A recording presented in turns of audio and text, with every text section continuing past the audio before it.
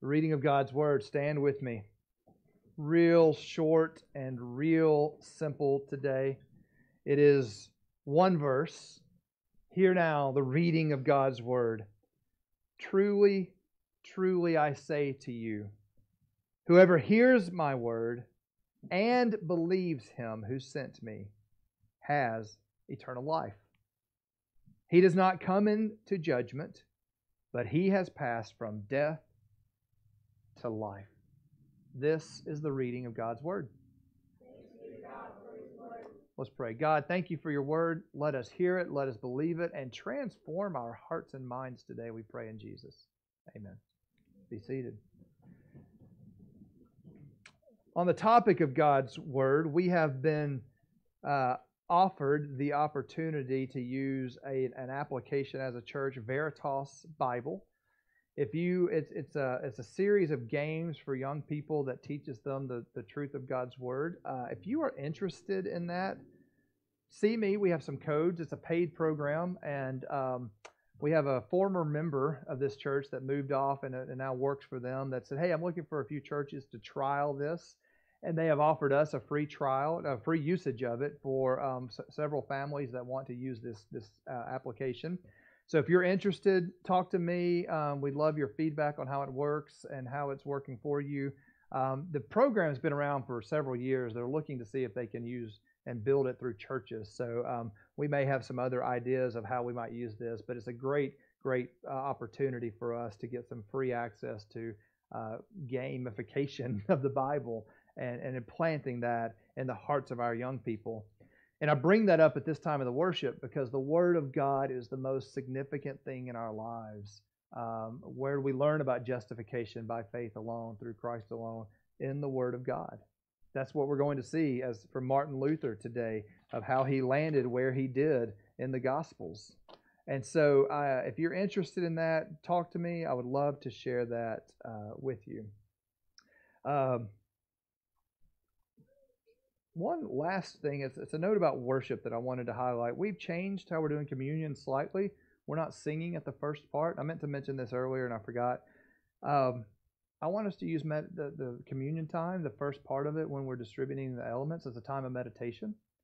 But I want to instruct your meditation.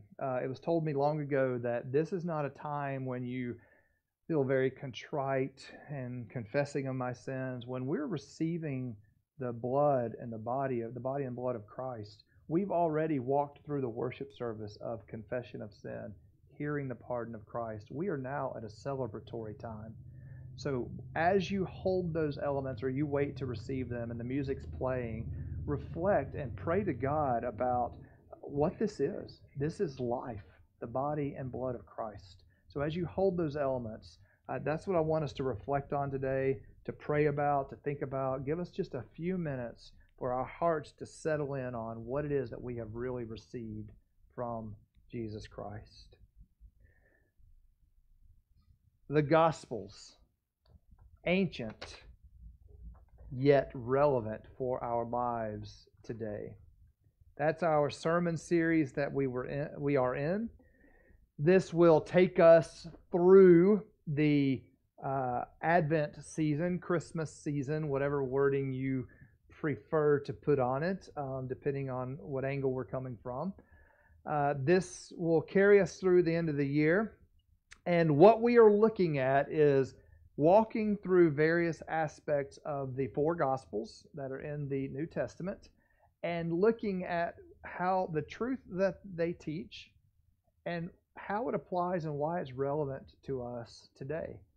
Because there are many out there who would say the Word of God was very impactful to society many years ago, but the church used it in very bad ways to create wars and to manipulate people.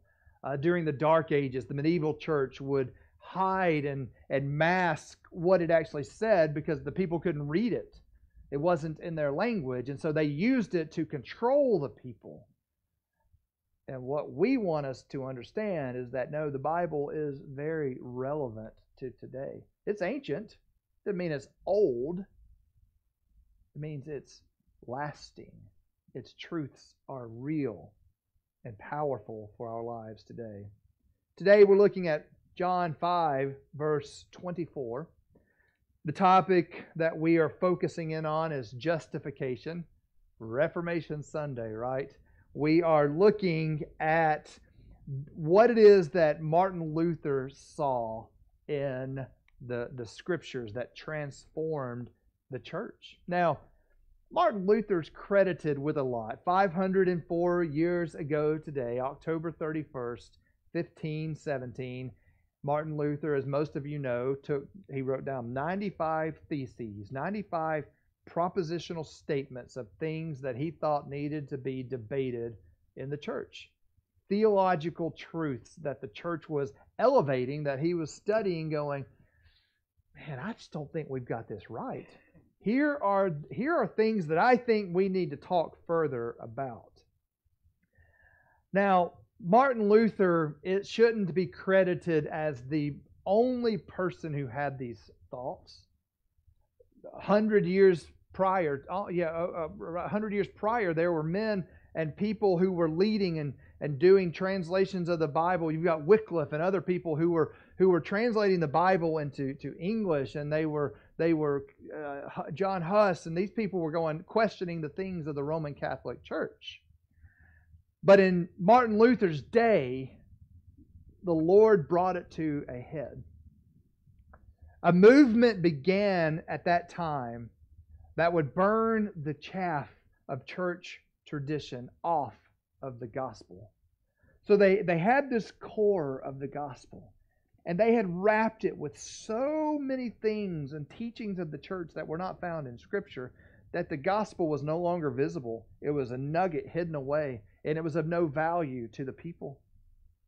Church tradition had hidden the gospel from the common person and even from the leadership. The Reformation, what is called the Great Reformation, that is said to have sparked in 1517 on that day when he nailed those 95 theses to the door of the church. It focused the light on the gospel truth over church tradition. It peeled back the onion. It said, do we need to really, is this true? No. Peel another layer of the onion. Is this true? No. Peel another layer of the onion. Is this true? No. And in the end, Martin Luther, the reformers, and the church had found the gospel again. We should be very thankful. We should be grateful. Today, we're going to look at a core aspect of that reforming message. Justification by faith alone. It is unearned. It is not something that you must go do and act a certain way in order to be justified before God. Now, this term in Scripture is a legal term, and you hear me talk about this all the time. There's a quote that's credited to Luther online, but sometimes you wonder about some of these things. But he says, I preach justification to my congregation every week because they forget it every week, or they forget it all the time, or it goes something like that. And so what is justification? You've heard the little saying, just as if I'd never sinned. But let me give you a different description, a little bit more detail. You're standing in a courtroom, guilty as everything. He caught me speeding. Yes, maybe I killed the person. I've got blood on my hands. I was guilty as everything. I plead guilty, Your Honor. Now it's time to do the punishment. And somebody stands up beside you and says, sir, I've already taken his punishment. Oh, and by the way, you might see perfection. He actually didn't kill anybody. I'm giving him my righteousness. That person's Jesus. And the judge looks at you, guilty, blood-stained, speeding ticket, whatever you're guilty of, and he goes, you're free to go. Sin no more. Justification is a declaration of innocence based upon someone else's taking your sentence, your punishment. And even more so, He also gave you the righteousness necessary to enter into the kingdom of heaven. Because God doesn't say you just have to be guiltless. You must be perfect as your Father in heaven is perfect, is what Scriptures say. It's a double whammy. I thought we were just trying to avoid sin. I didn't know I was really, truly had to do those good works you keep talking about. God says, yeah, you have to have both of them. But here's the beauty of justification as it's taught in Scripture. Jesus did all the work. From beginning to end, He completed it. That's what we have before us today. Now, one of those quotes from Luther, he says, so you're saying, do we work nothing for the obtaining of this righteousness? And Luther answers, nothing at all. For those of us that grew up in the church, you're like, but I know they've been telling me I'm supposed to be a good boy. I know there are like lots of things I shouldn't be doing because I get told every day I shouldn't be doing this, I shouldn't be doing this, I should stay away from this. Justification, your ticket and entry into eternal life, your ability to stand before a holy God is based upon the merits of Christ alone. Luther came to understand that God's grace was not to be earned by meritorious works, but that Christ had finished the work of salvation, which was available by faith. That's written by Nathan Feldmeth in a pocket dictionary of church history. I was just reading through. I thought he worded that really well. So I thought it worth reading off to you. Now, how is it then that this message spread? And why was it so novel? Because I think most of us go, yeah, I've heard that. I try to believe it, but I really get down on myself, and sometimes I feel like I'm not saved. But how is it that this message spread? Well, you've heard. If you ever go to Disney World and you go up the little ball, the spaceship Earth, it tells the story of now the printing press was created. And you're like, oh, Martin Luther. They don't talk about Martin Luther, but if you've been through seminary, your mind jumps to him. They say the words that Martin Luther wrote spread because of the printing press. So what had happened in years past is all these ideas were coming out, but they would stay in their little pocket places because you couldn't propagate them. But then one day somebody snatched the note off the door, went to the printing press, made copies, and propagated it everywhere. So Martin's 95 Theses and all the things he began writing got spread. But that wasn't the only thing that was happening. Martin Luther had another idea. I'm going to translate the Bible to German. I'm going to put it so that they can read it. And here's where the Reformation really sparks. Let me show you what is true. 95 theses of things we need to discuss.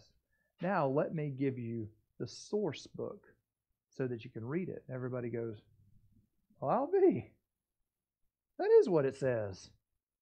The Spirit of God was awakened during that time. Not that he was asleep, but he came, he awakened the hearts of men and women and children across the land by giving them the scriptures that they can read. The common people can now read for themselves rather than sitting to hearing a priest drone on in a language they could not understand, telling them things that were not true about Scripture. And it was confirmed by Scripture when they read it. And then the gospel was spread by the church and confirmed by the Spirit through the Word. The church being the leaders and all the people saying, it wasn't Martin Luther that ran around everywhere. It was the people that listened to him. The church took it and said, look what my pastor's teaching. This is amazing. Well, how do you know it's true? Read this.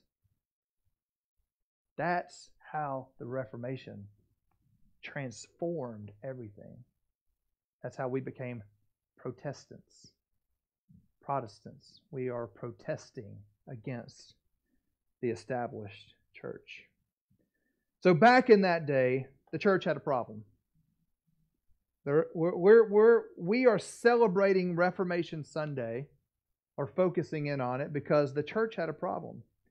The medieval church had come up with a system They said that your sin required absolution. You go, well, yeah, our sin requires pardon. There's a difference, though. You had to go before a priest to confess. You've seen the movies. They have the little box and whatever it looked like back then. But they had to go to a man, a priest, to confess their sin. And then that priest would pronounce them and actually absolve them of their sin. So they had to have a priest hear their sin and absolve them of it. You go, well, isn't that what you just did, Rick, when you gave me the assurance of pardon? No. Rick absolves no one of their sins. All I can do is proclaim to you the gospel hope. I can assure you that if you believe upon the Jesus Christ and you confess your sins in faith in Jesus Christ, then you are forgiven. That is not me forgiving you. That is me proclaiming the truth of God's Word. But the Roman Catholic Church had created a system over the years where the priest had to absolve you. And not only that, once that occurred, you had to go give penance, which was voluntary self-punishment, maybe, inflicted as an outward expression of repentance for having done wrong. If you want the dictionary definition. Had to go do some good things. Had to go make up for my sin. You ever feel that way? I really should do something good today because I did some really bad stuff yesterday. I need the next year should be a good year because the last 5 have been really bad. I need to make up for my transgressions against the Lord. The debt of forgiven sin would grow. They never made up for it. And it could be reduced through performance of good works in this life. They might take pilgrimages. That's actually what Martin Luther was doing. He was on a pilgrimage to, I think it was Rome, and he's climbing these steps, and each step he did a Hail Mary, and at some point he realized, what am I doing? There are all these people climbing these steps trying to earn righteousness, and you're going, I've been reading the Bible, and is this climbing steps, and is this really what God wants us to do to find forgiveness before a holy God? I mean, if it is, yes, I will do this, but I don't think I've ever seen this in Scripture. And Martin's struggling with this, and I'll do charitable acts. I'll go visit holy places, things that have been used in the past to in great ways. But I don't see this in Scripture as a requirement for me being declared not guilty before God. You see, in the Roman Catholic Church, what they had during the medieval ages was this idea that the sacraments of the church, there were 7, and they were utilized by the church to make you not guilty. Those sacraments were actually cleansing you. And we go, no, there's only 2 sacraments set up in Scripture. And what they do is they point you to the faith and to the truth of the gospel that forgives you. This doesn't cleanse you. It's not the grape juice cleanses your insides and all of a sudden you're forgiven. It is a picture and an image and a seal of the salvation that is yours by faith. But they had this system set up where you had to be involved in a church walking through these sacraments to be forgiven because you had to make up for your sins. You had to do good things. You had to do penance. And Luther came along and he said, I don't see that in Scripture. That's a problem. So justification to them, being right with God, was you have a little Christ, and then you have a little penance to go make up for your sins. And then that led to the corruption of indulgences.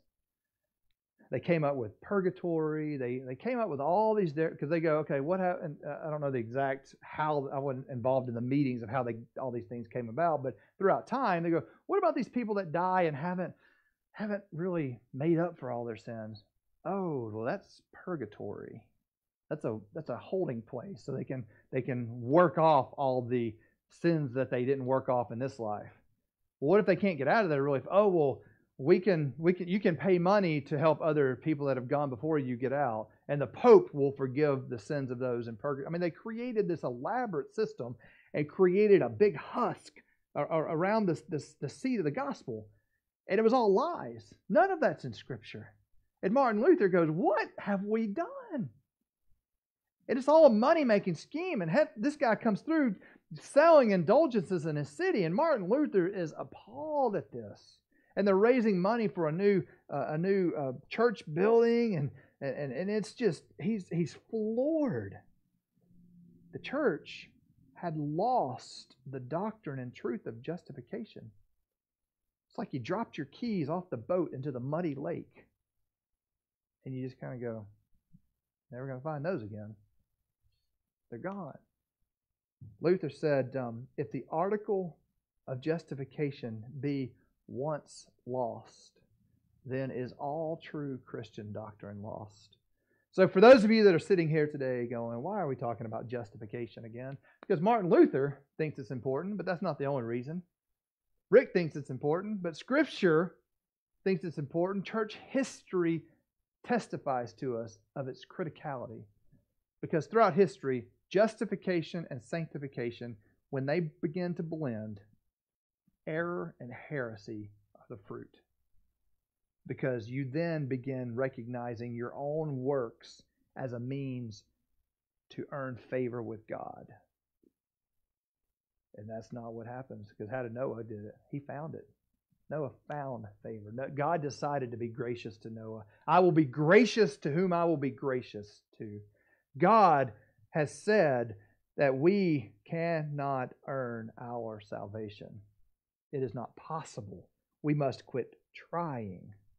So the church had a problem. The Holy Spirit came in with a solution. So that Roman Catholic theology, Sproul's the one that kind of highlighted for me that people were made righteous through the sacraments of the church. And they said, Luther came to the verses in the New Testament, and one of them, Romans 1:17, the last part of it says, the righteous shall live by faith. He's actually Paul's quoting Habakkuk here. It's quoted in 3 places in the New Testament. And Martin Luther begins to see this idea of righteousness by faith. He says, so I need righteousness. I'm trying to be good. I'm trying to be good to the way that God wants me to be good. I want to be a good person. And he says, but that's by faith?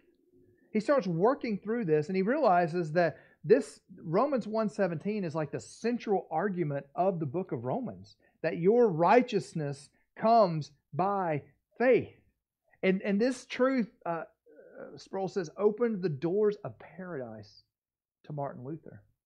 It awakened his mind to something that he had closed off from, because Christianity he started his trek into to become a monk because he was in a thunderstorm, and he was going to be study law, and lightning was striking all around him. He panics and he says, Lord, if you'll just save me, I'll become a monk.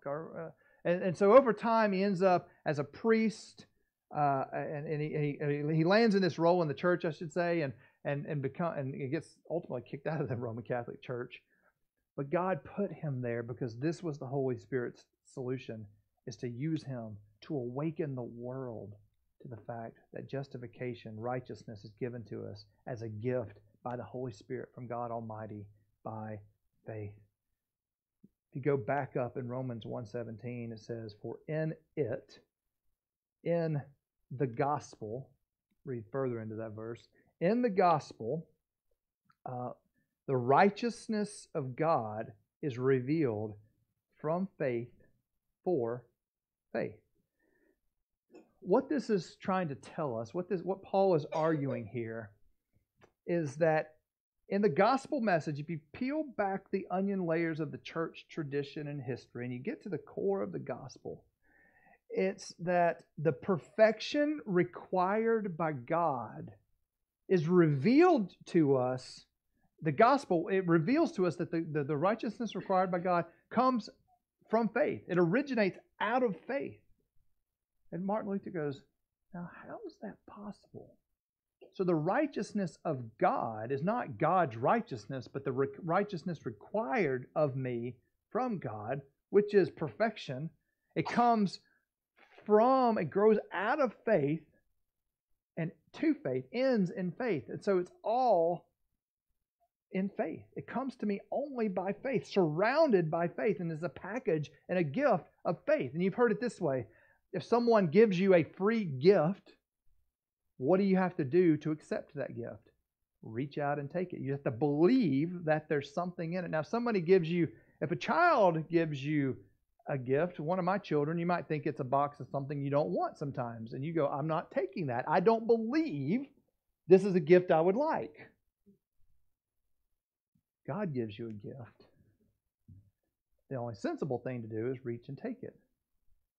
But the fallen mind, the broken heart, the one that is not regenerate, will say, I don't want that. But by faith, we reach and take that free gift, and we find the righteousness required of us. It is justification by faith alone. Luther realized the power to forgive rested in Christ alone, not the Pope. The layers that they had placed around of church history, the indulgences that they were selling. You can spring a life from purgatory when the coin in the coffer rings. A soul from purgatory springs. You've heard this. And he says the Pope was taking money and then going, Jimmy's out, Timmy's out, Sarah's out. The Pope can't forgive sins. He's a mere man. He's not the head of the church. And Martin didn't go as far as we would go today in a lot of things originally. He wasn't looking to destroy the church. He was looking to reform the church until they excommunicated him. But Martin Luther realized, along with John Calvin and many others that followed him, that the only head of the church is Jesus Christ. The only one who can forgive sin is Jesus Christ. The only way that sin can be forgiven is through the blood of Jesus Christ offered on our behalf. And here's the kicker.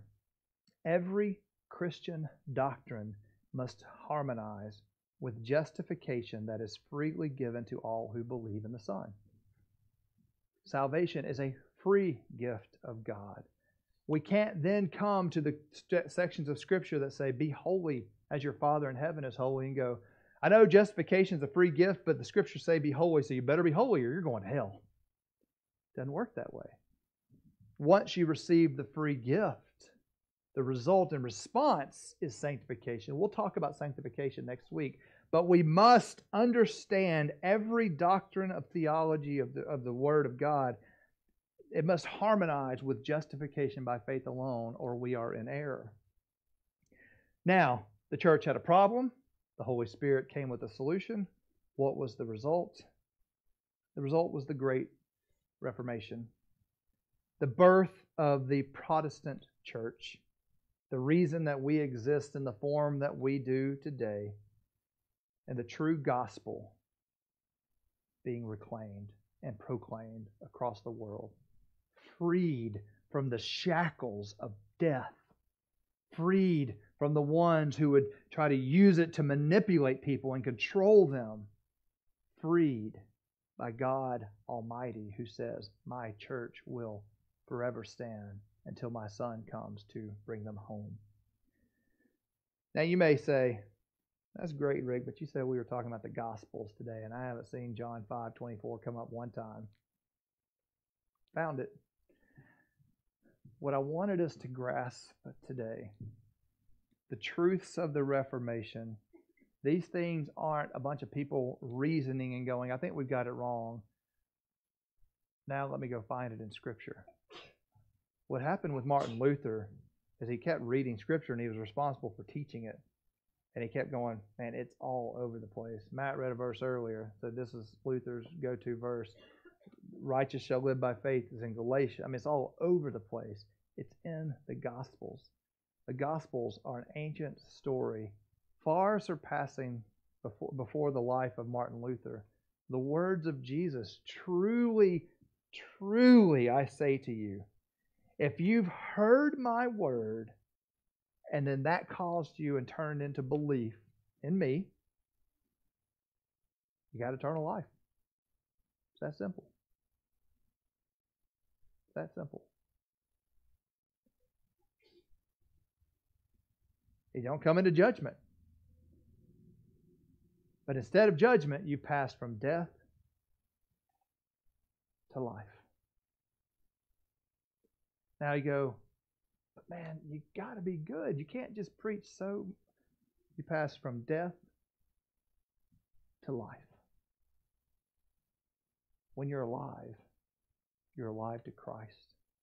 You recognize God as your Father, and no longer do you say, I don't want to do your will.